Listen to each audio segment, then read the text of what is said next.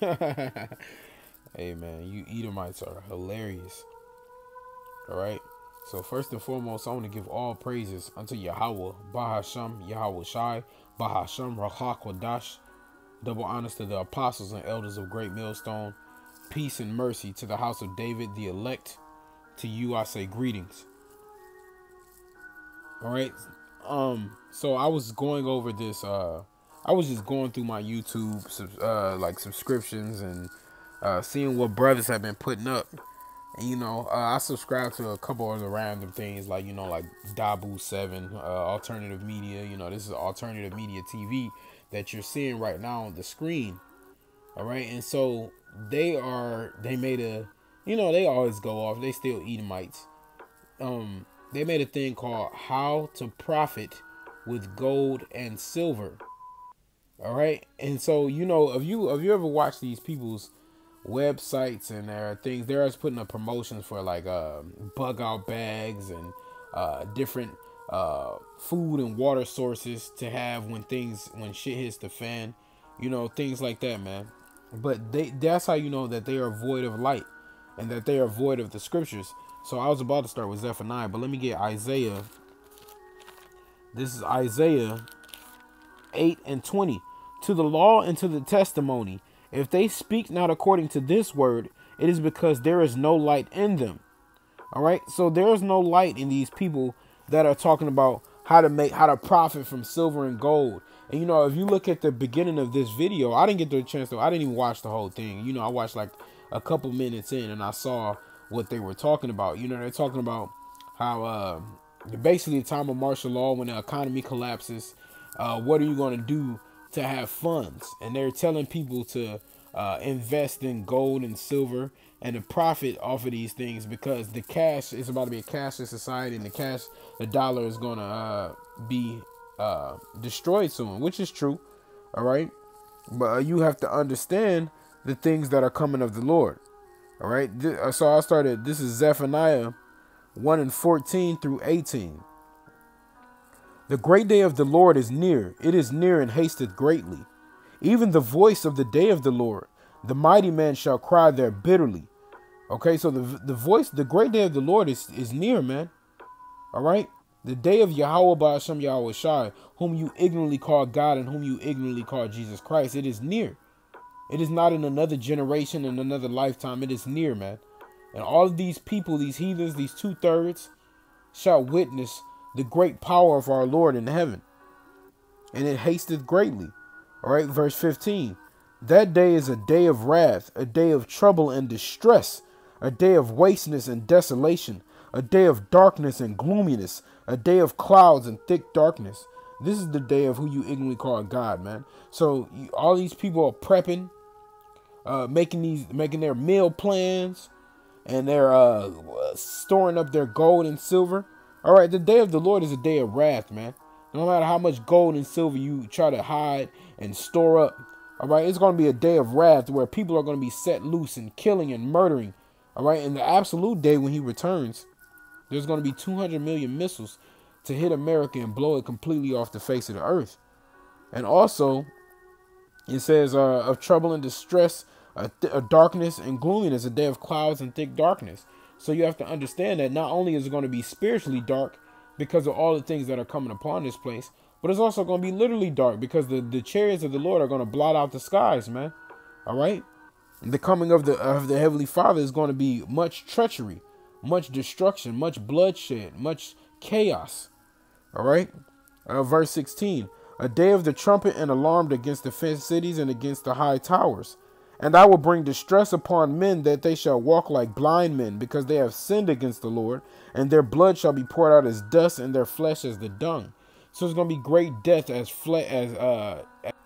their flesh as dung. Gonna be dead bodies everywhere, man. All right, these are the things that the Lord has prophesied unto the earth. That's what's gonna happen in these last days through His men. Okay, so going up to verse 18. It says, neither their silver nor their gold shall be able to deliver them in the day of the Lord's wrath. But the whole land shall be devoured by the fire of his jealousy. For he shall make even a speedy riddance of all them that dwell in the land.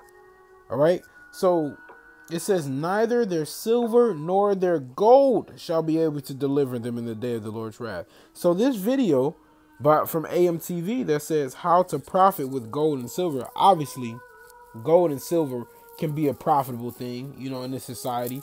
It's a form of money. And, let me go to Ecclesiastes real quick. It's a form of money. So obviously it has its benefits. But there's the Lord is prophesying, it's telling a time where it's not going to be helpful for people. All right, let me get this is Ecclesiastes 7:12. For wisdom is a defense, and money is a defense. But the excellency of knowledge is that wisdom giveth life to them that have it. All right. So the Lord said He's going to wisdom is a defense and money is a defense, but wisdom is greater than money, man. All right, and they give it to them that have it. So those who have life and those that are seeking after life are the children of Israel, the so-called blacks, Native Americans, and Hispanics. All right, so that wisdom is what's going to truly carry you throughout all of these treacherous times, and not money, man. Okay, because the money now that people are using, which is why it's going to collapse, is because the money that we're using are FRNs, Federal Reserve notes, which is fiat money. It's not a real source of income. You can't base true wealth off of a paper product. The dollar is made out of cotton and paper. You can't base something off of that. So that's where they're going to try to kick in to say if you have the silver or the gold to be the standard for selling and buying and purchasing. But of course, we're going to know that the mark of the beast is going to take place as well, which is the RFID chip. Salakia. But it says neither their gold, going back to Zephaniah 1:18, neither their silver nor their gold shall be able to deliver them in the day of the Lord's wrath. So, Edomites like to store up silver, like to store up gold. They like to have money, like to have bricks. They like to have things that the nation of Israel does not possess. All right. How many Jakes have a gold bar sitting in their house? All right. Not many. Even with our jewelry, you still can't compare to that gold, man. But they're not going to be able. So all these people now taking their stock money and they're buying bricks of gold. That's not going to be able to deliver you. All right. They can't keep you safe because the judgment of the Lord is going to come from every angle, man. It's not going to be like, oh yeah, if you got some gold, you can make it. If you got this way, you can make it. It's not going to be like that. All right. Let me get Amos 5, because a lot of people think they're going to be able to run away from the judgment of the Lord. This is Amos 5:18. Woe unto you that desire the day of the Lord, for what end is it for you? The day of the Lord is darkness and not light. All right, the day of the Lord is darkness. The day of the Lord is darkness and not light, man, as we just read in Zephaniah 1:18, 1:14. It says, as if a man did flee from a lion and a bear met him, or went into the house and leaned his hand on the wall and the serpent bit him. All right, so no matter where you go, there's going to be judgment, there's going to be death, there's going to be wrath. You fleeing from a lion, you like, okay, you ran into a lion, you escaped him, and then a bear met you, man. All right, so the odds that you got away from the lion was slim to none. Now you ran into a bear, hey, you're going to die, man. All right, you go into your house, you thinking you're comfortable. All right, you leaned on the wall, and the serpent bites you, man. It's no escaping the death of the Lord, man. It says, shall not the day of the Lord be darkness and not light, even very dark and no brightness in it? All right, so it's going to be a dark, dark day for you people, man. All right, you 2/3 of the nation of Israel, you heathen, you so-called white people, so-called Arab people, so-called Asian people.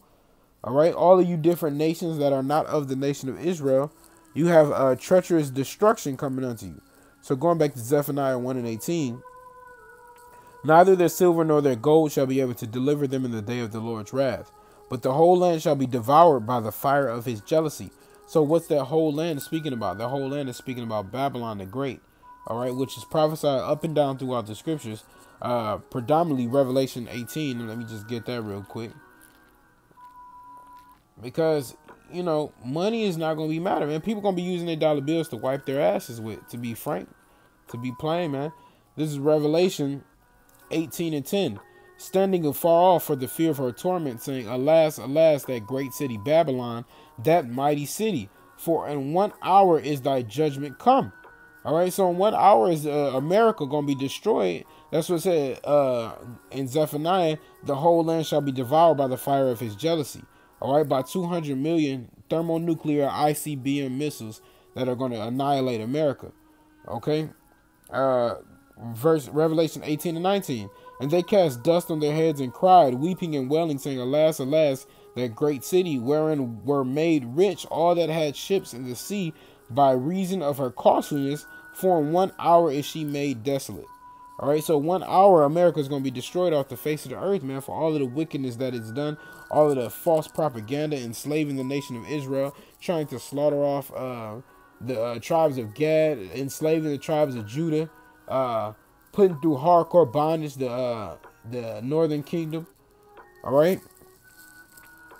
So it says, for he shall make even a speedy riddance of all them that dwell in the land. All right, the Lord said a speedy riddance, man. It's gonna be a quick destruction. That's that 1 hour that I was just speaking of, man. 1 hour shall the Lord bring in judgment unto Babylon the Great. So it took all of these centuries to build up this place, but he's going to destroy it within 60 minutes. All right, by way of thermonuclear missiles. Okay, this is 2 Peter 3 and 10. But the day of the Lord will come as a thief in the night, in which the heavens shall pass away with a great noise, and the elements shall melt with fervent heat. The earth also and the works that are therein shall be burnt up. All right, so the heavens and the earth, this place, America, is going to be burnt up, man. The elements with fervent heat. Okay, and so once you realize that is going to happen according to biblical prophecy, you're going to understand that these dollar bills can't save you, because only Yahweh Ba'ashem Yahushai can save you. Not money, not a lifestyle that you thought you could live, you know, because the nation of Edom think that money can deliver them from everything, man. All right, and it cannot. It will not in that day. Okay.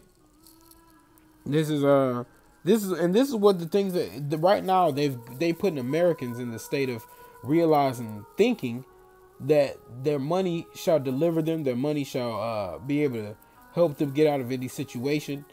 These people are born with silver spoons in their mouths. All right, but this is how you're supposed to live. This is 1 Timothy 6 and 7. For we brought nothing into this world, and it is certain we can carry nothing out. And having food and raiment, let us be therewith content.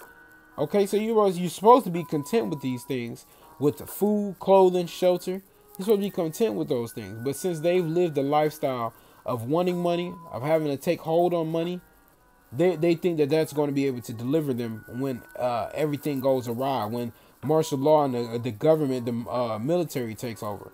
But it's not going to happen that way. It says, but they that be rich fall into temptation and a snare, and into many foolish and hurtful lusts, which drown men in destruction and perdition. That's going to drown them in destruction and perdition, thinking they're going to be saved by the way of their costliness.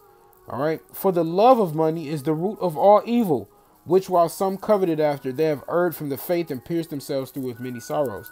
So many men who are taking this money for filthy lucre's sake, they're going to be pierced through with many sorrows, man. You know, because they have that love of money. Their love of money has shown it's not profitable unto the nation of Israel, not to the world at all, man. The Lord is going to give his men true riches in the kingdom to come, man. Not this fiat money, and this gold and this silver are going to be destroyed, because the true gold and the silver are the nation of Israel, the ones that the Lord has ordained and chosen to be his elect. All right, because he said we are his goodly things that they took away and stowed away in their temples. Okay, and does he not, in Isaiah the 13th chapter, he calls a man a golden wedge of Ophir? Okay, that's a valuable a man is going to be. Isaiah 13 and 12. I'll make a man more precious than fine gold, even a man that the golden wedge of Ophir. So with that, just know that you're not going to be delivered in the day of the Lord's judgment, man. All right, not with your gold and your silver. To you, I say shalom.